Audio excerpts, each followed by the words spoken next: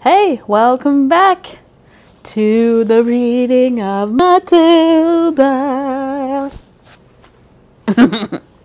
All right, right now we are reading the weekly test. This one's a bit of a long one, so just bear with me. But if you remember, yesterday Lavender put the newt into the pitcher of water, so we'll see if we find out what happens. Okay, the weekly test. At 2 o'clock sharp, the class assembled, including Miss Honey, who noted the jug of water and glass were in the proper place.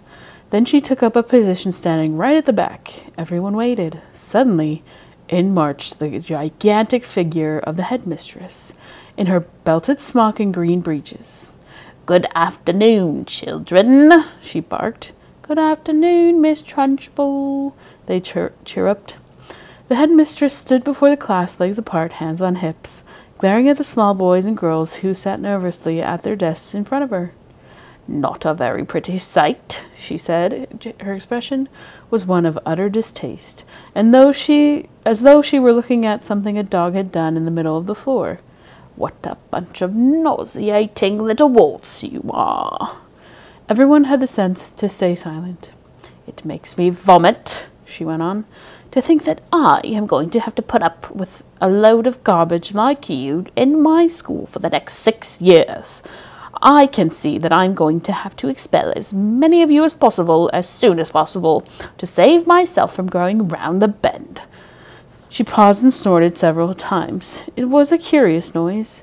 You can hear the same sort of thing if you walk through a riding stable when the horses are being fed. "I suppose," she went on, "your mothers and fathers tell you you're wonderful. Well, I am here to tell you the opposite, and you'd better believe me. Stand up, everybody." They all got up quickly to their feet. "Now, put your hands out in front of you, and as I walk past, I want you to turn them over so I can see if they are clean on both sides." They all got quickly to their feet. "Now put your hands out in front of you." "Sorry, that's just my dinner. I'll be back." Sorry about that. Here we go again. The Trunchbull began a slow march along the rows of desks, inspecting the hands. All went well until she came to a small boy in the second row. "What's your name?" she barked. "Nigel," the boy said. "Nigel what?" "Nigel Hicks," the boy said. "Nigel Hicks what?" the Trunchbull bellowed. She bellowed so loud she nearly blew the little chap out of the window.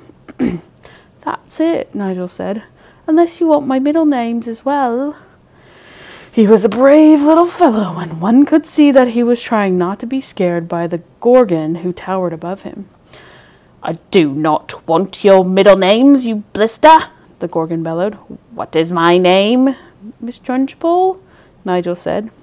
"Then use it when you address me. Now then, let's try again. What is your name?" "Nigel Hicks, Miss Trunchbull," Nigel said. "That's better," the Trunchbull said. "Your hands are filthy, Nigel. When did you last wash them?" "Well, let me think," Nigel said. "That's a rather difficult to remember exactly. It could have been yesterday or it could have been the day before." The Trunchbull's whole body and face seemed to swell up as though she were being inflated by a bicycle pump. "I knew it," she bellowed. "I knew as soon as I saw you."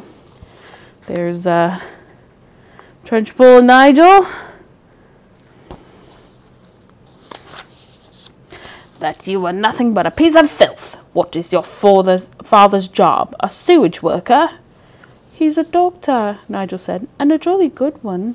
He says we're all so covered with bugs anyway that a bit of extra dirt never hurts anyone." "I'm glad he's not my doctor," the Trunchbull said. "And why, might I ask, is there a baked bean on the front of your shirt?" "We had them for lunch, Miss Trunchbull." "And do you usually put your lunch on the front of your shirt, Nigel?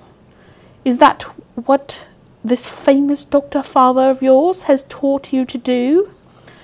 "Baked beans are hard to eat, Miss Trunchbull. They keep falling off my fork." You are disgusting, the Trunchbull bellowed. You are a walking germ factory.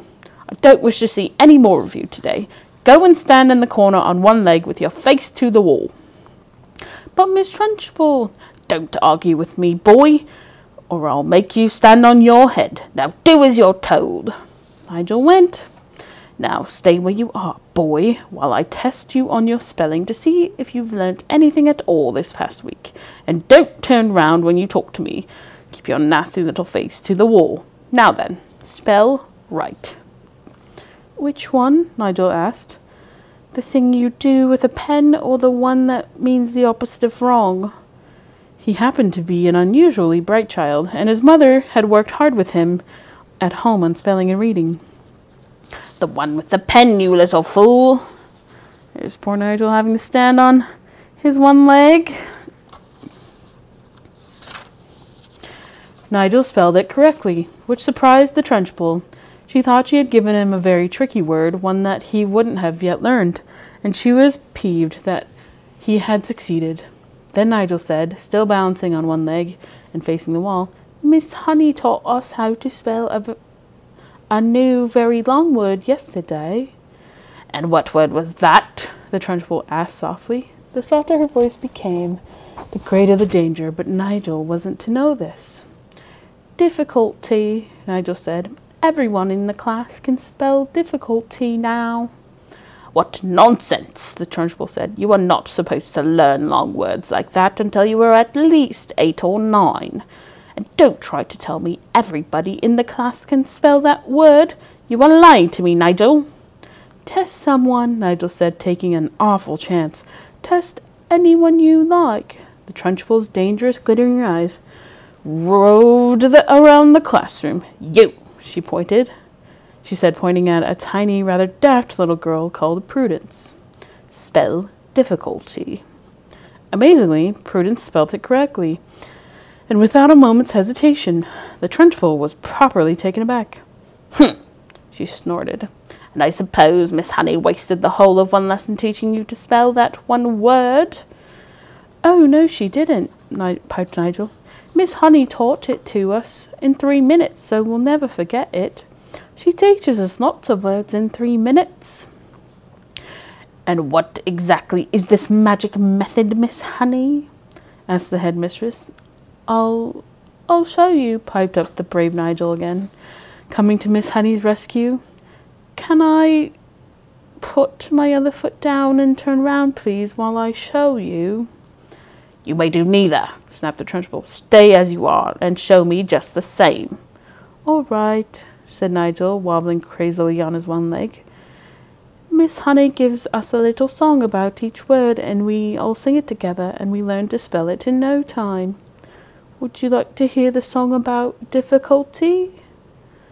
I should be fascinated, the Trunchbull said, in a voice dripping with sarcasm. Here it is, Nigel said. Mrs. D, Mrs. I, Mrs. F, F, I, Mrs. C, Mrs. U, Mrs. L, T, Y. That spells difficulty. How perfectly ridiculous, snorted the Trunchbull. Why are all these women married? And anyway, you're not meant to teach poetry when you're teaching spelling. Cut it out in future, Miss Honey. But it does teach them some of the harder words wonderfully well, Miss Honey murmured. Don't argue with me, Miss Honey, the headmistress thundered. Just do as you're told. I shall now test the class on the multiplication tables to see if Miss Honey has taught you anything at all in that direction. The Trunchbull had returned to her place in front of the class, and her diabolical gaze was moving slowly along the rows of tiny pupils. You, she barked, pointing at a small boy called Rupert in the front row. What is 2 sevens? 16, Rupert answered with foolish abandon. The Trunchbull started advancing slow and soft-footed upon Rupert in the manner of a tigress stalking a small deer. Rupert suddenly became aware of the danger signals and quickly tried again. It's 18, he cried. 2 sevens are 18, not 16. You ignorant little slug, the Trunchbull bellowed. You witless weed, you empty-headed hamster, you stupid glob of glue. She had now stationed herself directly behind Rupert, and suddenly she was extending a hand the size of a tennis racket and grabbed all the hair on Rupert's head in her fist. Rupert had a lot of golden-colored hair. His mother thought it was beautiful to behold and took a delight in allowing it to grow extra long. The Trunchbull had a great dislike for long hair on boys, as she had for plaits and pigtails on girls, and she was about to show it. She took a firm grip on Rupert's long golden tresses with her giant hand, and by raising her muscular right arm, she lifted the helpless boy clean out of his chair and held him aloft. "Oh no, there's Miss Trunchbull!" Holding Rupert. Poor Rupert. Rupert yelled. He twisted and squirmed and kicked at the air and went on yelling like a stuck pig. And Miss Trunchbull bellowed, 2 7s are 14. 2 7s are 14. I'm not letting you go till you say it. From the back of the class, Miss Honey cried out, "Miss Trunchbull, please, let him down. You're hurting him. All his hair might come out." And well, it might, if he doesn't stop wriggling, snorted the Trunchbull. "Keep still, you squirming worm." It really was a quite extraordinary sight to see this giant headmistress dangling the small boy high in the air, and the boy spinning and twisting like something on the end of a string and shrieking his head off. "Say it," bellowed the Trunchbull. "Say 2 7s are 14. Hurry up or I'll start jerking you up and down, and then your hair really will come out, and we'll have enough of it to stuff a sofa. Get on with it, boy. Say 2 7s are 14 and I'll let you go." 2 7s are 14, gasped Rupert. Whereupon the Trunchbull, true to her word, opened her hand and quite literally let him go. He was a long way off the ground when she released him, and he plummeted to the earth and hit the floor and bounced like a football. "Get up and stop whimpering," the Trunchbull barked. Rupert got up and went back to his desk, massaging his scalp with both hands. The Trunchbull returned to the front of the class. The children sat there hypnotized. None of them had seen anything quite like this before. It was splendid entertainment. It was better than a pantomime. But with one big difference. In this room there was an enormous human bomb in front of them, which was liable to explode and blow someone to bits any moment. The children's eyes were riveted on the headmistress. "I don't like small people," she was saying. "Small people should never be seen by anybody. They should be kept out of sight in boxes like hairpins and buttons. I cannot for the life of me see why children have to take so long to grow up. I think they do it on purpose." Another extremely brave little boy in the front row spoke up and said, "But surely you were a small person once, Miss Trunchbull, weren't you?" "I was never a small person," she snapped. "I've been large all my life, and I don't see why others can't be the same way." "But you must have started out as a baby," the boy said. "Me? A baby?" shouted the Trunchbull. "How dare you suggest such a thing? What cheek? What infernal insolence? What's your name, boy? Stand up when you speak to me." The boy stood up. "My name is Eric Ink, Miss Trunchbull," he said. "Eric what? Ink? Don't be a twit, boy. There's no such name." "Look in the phone book," Eric said. "You'll see my father there under Ink." "Very well, then," the Trunchbull said. "You may be Ink, young man, but let me tell you something. You're not indelible. I'll very soon rub you out if you try getting clever with me. Spell what?" "I don't understand," Eric said. "What do you want me to spell?" "Spell what, you idiot? Spell the word what." "W-O-T," Eric said, answering too quickly. There was a nasty silence.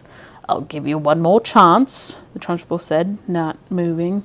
"Ah, yes, I know," Eric said. "It's got an H in it. W-H-O-T. It's easy." In 2 large strides, the Trunchbull was behind Eric's desk, and there she stood, a pillar of doom towering over the helpless boy. Eric glanced fearfully back over his shoulder at the monster. "I was right, wasn't I?" he murmured nervously. "You were wrong," the Trunchbull barked. "In fact, right. You strike me as the sort of poisonous little pockmark that will always be wrong. You sit wrong, you look wrong, you speak wrong, you are wrong all around. I will give you one more chance to be right. Spell what? Eric hesitated. Then he said very slowly, it's not W-O-T and it's not W-H-O-T. I know it must be W-H-O-T-T. Standing behind Eric, the Trunchbull reached out and took hold of the boy's 2 ears, one with each hand, pinching them between forefinger and thumb. Ow! Eric cried. Ow, you're hurting me!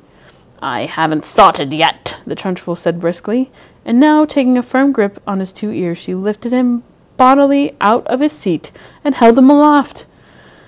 Like Rupert before him, Eric squealed the house down. From the back of the classroom, Miss Honey cried out, Miss Trunchbull, don't! Please, let him go! His ears might come off! They'll never come off, the Trunchbull shouted back. I have discovered through long experience, Miss Honey, that the ears of small boys are stuck very firmly to their heads. And there's poor Eric being held aloft by Miss Trunchbull. Oh, no. Let him go, Miss Trunchbull, please, begged Miss Honey. You could damage him. You really could. You could wrench them right off. Ears never come off, the Trunchbull shouted. They stretch most marvellously, like these are doing now, but I can assure you they never come off. Eric was squealing louder than ever and pedaling the air with his legs. Matilda had never before seen a boy, or anyone else for that matter, held aloft by his ears alone. Like Miss Honey, she felt sure both ears were going to come off at any moment with all the weight that was on them. There's Miss Honey. Very concerned. She should be. The Trunchbull was shouting, The word what is spelled W-H-A-T. Now spell it, you little wart.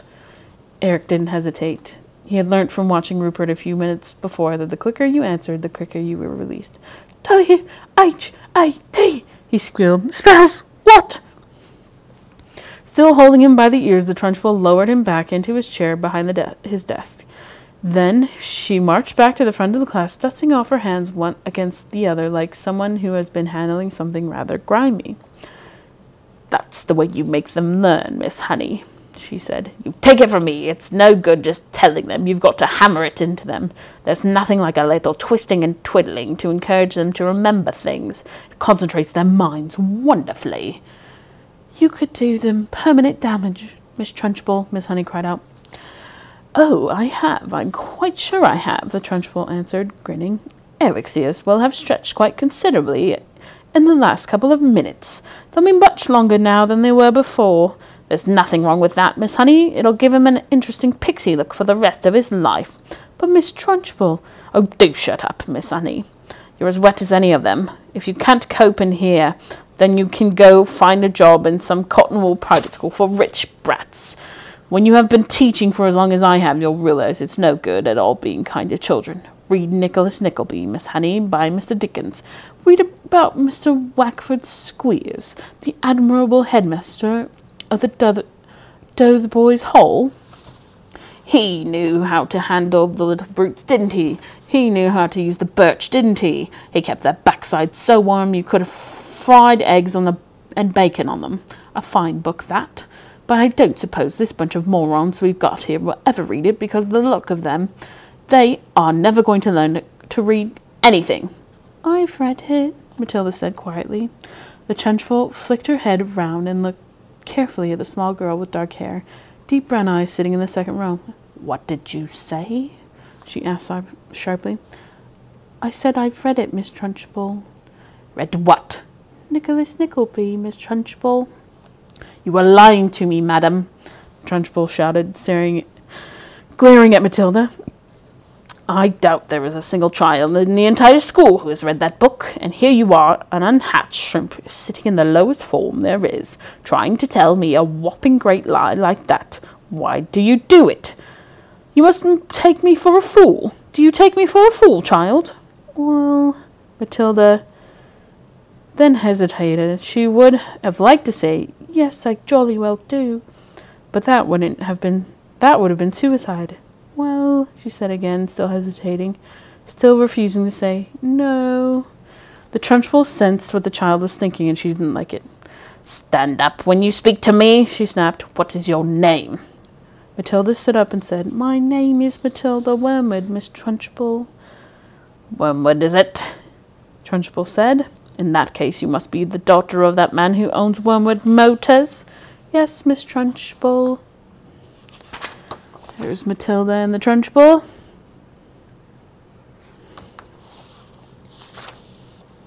He's a crook, the Trunchbull shouted. A week ago he sold me a second-hand car that he said was almost new. I thought he was a splendid fellow then, but this morning, while I was driving that car through the village, the entire engine fell out on the road. The whole thing was filled with sawdust. That man's a thief and a robber. I'll have his skin for sausages. You see if I don't. He's clever at business, Matilda said. Clever my foot, the Trunchbull shouted. Miss Honey tells me that you are meant to be clever too. Well, madam, I don't like clever people. They are all crooked. You are most certainly crooked. Before I fell out with your father, he told me some very nasty stories about the way you behaved at home.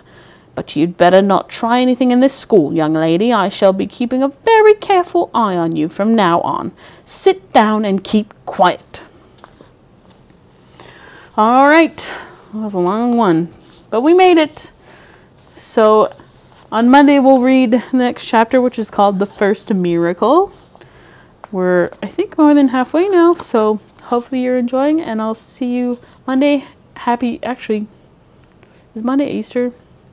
Let you know. It'll be sometime next week. All right, have a good weekend and happy Easter. Bye.